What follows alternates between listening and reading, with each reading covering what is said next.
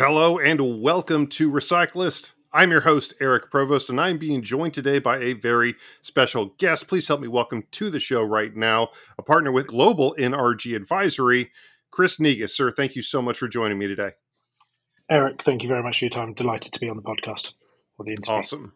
Well, thank you very much again, sir. And for those who may not be aware, what is Global NRG Advisory? And specifically, I do really I love a good play on words. It's not Global Energy, it's Global NRG, correct? Yes, that is correct. So we are a specialist renewable energy financial advisory and, as of July 10th, a developer of specifically RNG projects in the UK and the US. The NRG was picked up. My surname is Negus. My business partner's surname is Rice. So it's actually Negus Rice Group, but it also plays nicely onto Energy as well. Nice. So I wondered if it actually stood for something. That's really clever. I really appreciate that. So when did Global Energy Advisory start out? Like, what are you guys, really? Yeah, certainly. So we started out in February 2023.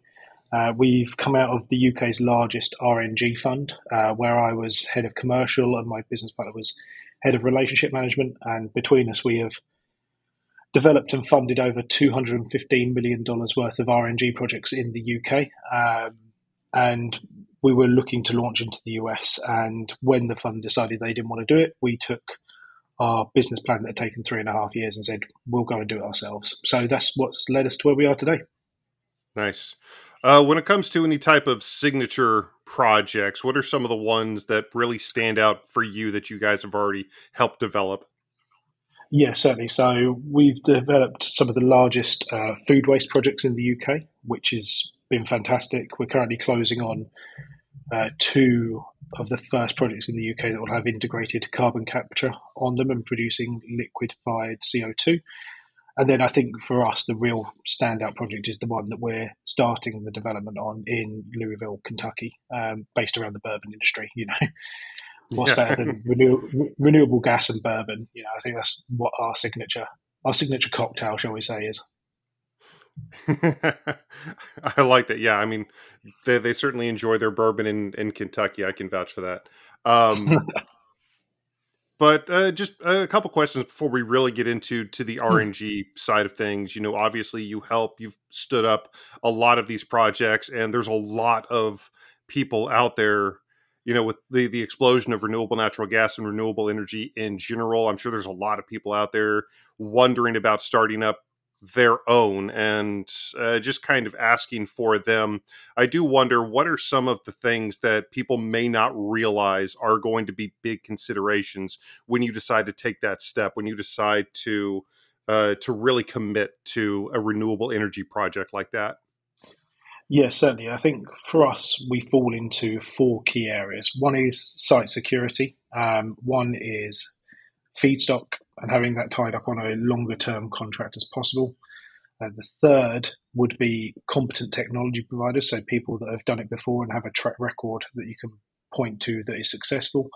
And then the fourth is competent operations. One thing I'm a big advocate for is professional companies coming in to operate these assets, because they're not easy, they're not simple. There's a lot of science behind it, and I would really encourage dairies, farms, commercial waste producers to engage in a professional company to do it, as opposed to try and take a stab at doing it yourselves.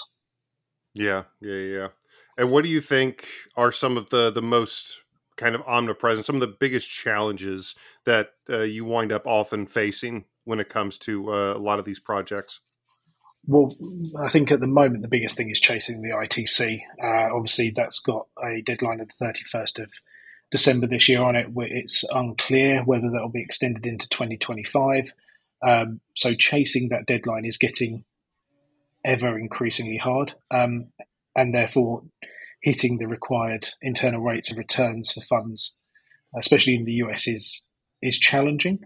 However, one angle that we bring, which is slightly different, is the amount of London-based funds and money that we have access to that want to play in the US market, where we can feasibly hit a IRR of 11 plus, and they are more than happy to see that sort of number. So I think the biggest challenge is hitting those rates of return, but I think we've got a unique play where we can help bring some of these projects alive still.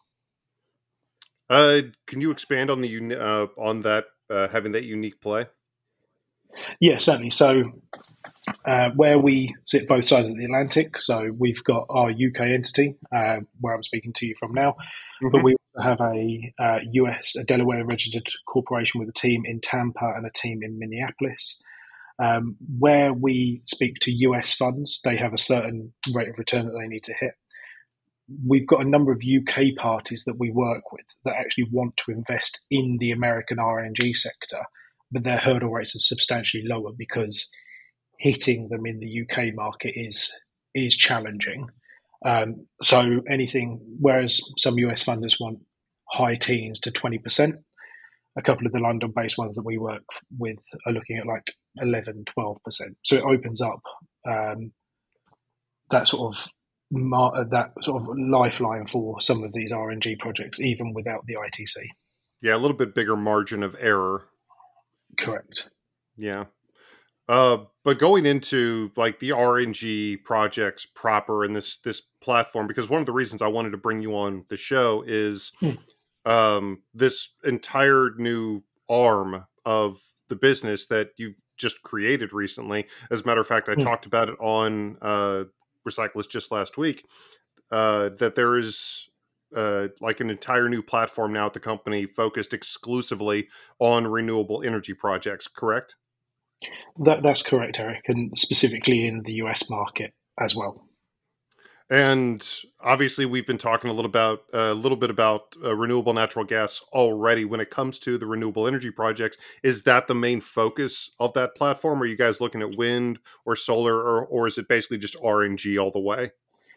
RNG is going to be our primary focus. However, as you noted with the platform, we termed it as renewable. So it does leave us open Yes. to be able to do wind, solar, hydrogen, sustainable aviation fuel in the future. But I think for our initial grounding, it will be RNG. And in addition to announcing this whole new platform, you announced it kind of in tandem with this project you've already touched on very quickly, this project in Louisville, Kentucky. What can you tell us about this first initiative for the new area of the business? Yeah, it's a well-sized project. We're going to be producing just over 400,000 MMBTUs of RNG per annum, as well as Oh, capturing over just. 17 just start small, and we'll be capturing over 17,500 tons of CO2 as well that will either go into the food and beverage sector or be sequestered into some of the old coal mines, etc., around the area. So we're quite excited about the massive impact that this will have as a first project. We'll also be helping the bourbon industry dispose of 105 million gallons per annum of thick stillage in a sustainable manner as well. So we're really quite excited about how this helps not only us as a business, but the wider impact it has on the state of Kentucky and hopefully the bourbon and beverage sectors in the United States. So this is incredibly interesting to me because I think when a lot of people think about RNG, renewable natural gas, they think about where it comes from. Obviously, landfills are going to be one of the first things that people think of. Manure, dairy farms, things like that. But you guys are actually generating RNG from bourbon? Essentially, yes. So the mash that's left after producing bourbon, we will Ah, be okay. taking that. Yeah, yeah. I'm not burning good bourbon, Eric. Don't worry on that. So no, we'll be taking it from the waste product from producing bourbon. Our platform is centered around pre-consumer food waste, so coming out of factories, etc., and then beverage waste from the bourbon industry, wineries, breweries, anywhere that's left with a waste that either at the moment gets discharged to the sewers or goes to landfill. We would like to take that and give it an extra lease of life to produce I mean, you think about it, renewable and energy. yeah, you think about it, it does just kind of make perfect sense. I mean, at least for, a layperson like me, you think about the process that creates alcohol and obviously the fermentation. There's obviously already a lot of gas involved. So you have the waste product, the mash that you're talking about that, yeah, I mean, it's just primed. I assume that getting it to release more gas is not a difficult task. Mm. But that's really, really interesting to me that you guys are continuing to think about different venues, continuing to think about different areas and different, mediums really that you can generate RNG from. And I think the bourbon aspect, the mash aspect is something that, maybe a lot of people can start looking into themselves. And obviously, when it comes to America specifically, America is a very alcohol rich country. Is that something that you guys are going to kind of continue to pursue as you expand further into the US? Look at other, hard alcohol plants or maybe even beer plants, or, potentially partnering with people like Anheuser-Busch or other companies like that? Yeah, that is certainly the play here, Eric. I mean, first of all, I don't want too many people looking at the bourbon industry just yet. Fair enough. Fair enough. I apologize. Nobody look at the bourbon industry. Nobody look at the bourbon industry. I'm sorry. give us a year, 18 months, then people can start looking at it. But yes, in answer to your question, certainly other hard alcohol industries, breweries, the great thing with the brewery sector, as well as the CO2 that we can capture, can then be recirculated back into the process for the beer. There's a Yeah. quite well-established brewery in the UK that takes CO2 produced from a digester plant to for their beer production. It's if we're using the beer grain, it's not like we're generating CO2 from a manure. You're actually generating it from the produce that's made that beer in the first place. So it brings in a real sort of nice circular economy story to it as well. That's really interesting. That's really cool. And I've certainly been to plenty of restaurants, especially being situated in the southern United States. There's a lot of, small business restaurants that also do their own brewing, that do their own distilling. It may certainly not be as big as a factory or something, but to for all the, thousands and thousands of small business, kind of personal distilleries and personal breweries out there that could potentially be looking at a way to save on their energy. I think that might also be a venue you guys could explore. Absolutely, Eric. Our mantra is that no distillery or brewery is too small, because at the plant that we're developing, we will have mixing tanks that we can blend in all of those different recipes. So it makes the bacteria happy that are in the tanks. So Now, we can blend. I assume all this mash is 100% completely done, not going to be part of the beer maker or the alcohol making process anymore. I assume this is all just pure waste that you guys are using. That is correct, Eric. So yes, it's 100% waste that currently they're either having to pay to send to landfills or pay discharge licenses to go to the sewers. So we're looking to take that and say, look, this is a waste product. It's no more use to us, but it's a great use to us. Great, no use to you, but great use to us. Yeah. I was going to initially ask you, because when it comes to the RNG sector, obviously a lot of people are seeing opportunity, and I was going to pose the question to you, what type of opportunity did you see? But, you're kind of expanding into the US with a focus on, RNG based on alcohol producing or formerly alcohol fermented mash. That feels like something that kind of writes itself at this point. Do you guys? Is there anything outside of that? I know you said this is kind of the big focus for the company, but do you guys have any other projects in the works, more kind of traditional RNG, landfills or dairy farms or anything like that you guys are speaking to?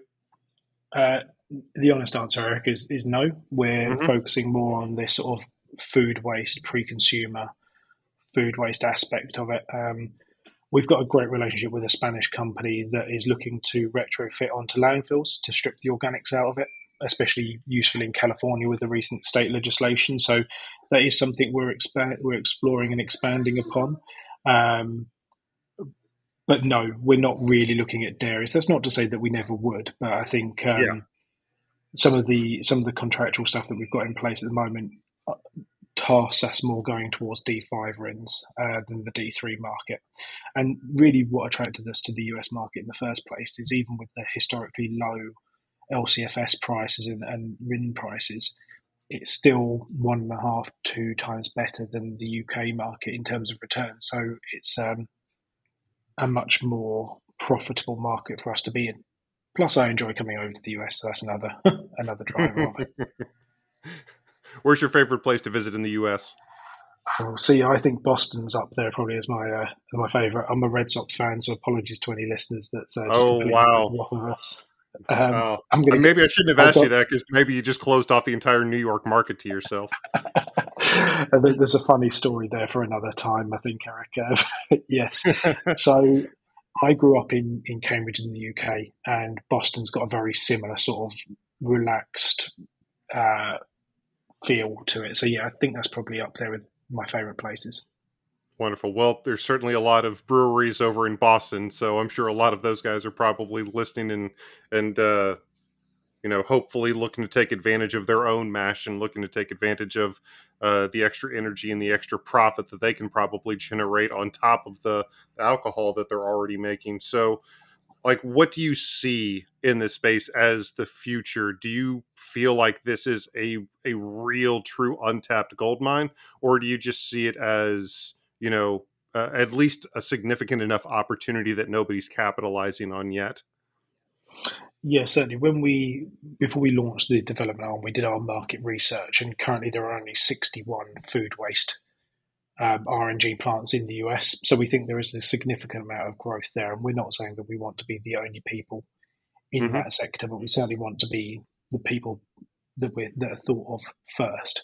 Um, I think there is still a long way to run on RNG production, especially in the US. I think we need to look at other ways of utilizing the RNG. Great putting in the pipeline, but is there anything we can do with sustainable aviation fuel or production of um, other key materials that we need? We're working with a company in the UK that can take RNG and make it into graphene and hydrogen.